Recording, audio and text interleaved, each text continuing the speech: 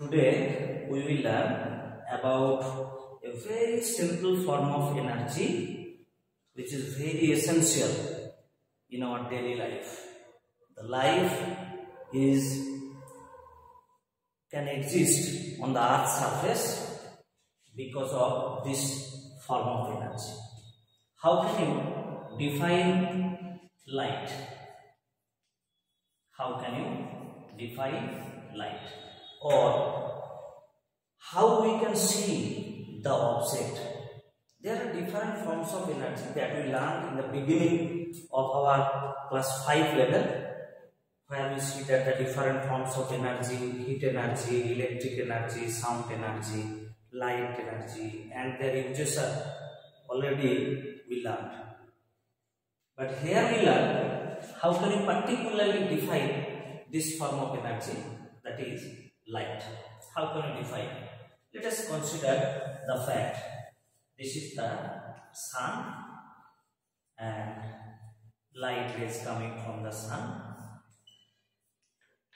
due to which the life exists on the earth's surface. Let us, this is the earth's surface. This is the earth's surface, and there is an observer. There is an observer.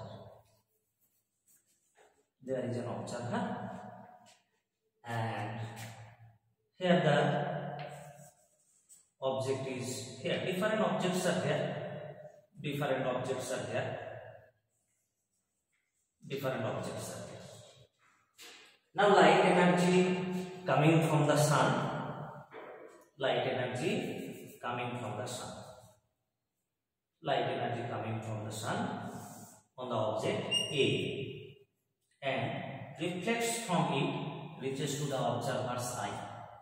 That's why the observer, or we can see the object.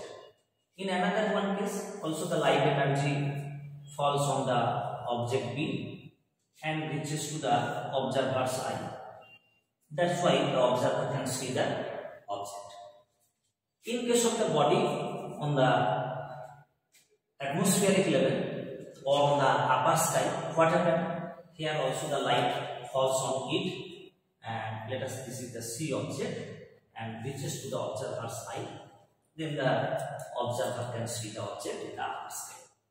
So this form of energy is responsible. This form of energy is responsible for the sensation of vision in our eyes.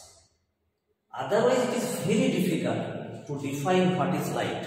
But up to class 10 level, we can easily say that light is a form of energy. Light is a form of energy which can produce sensation of vision in our eyes. Okay.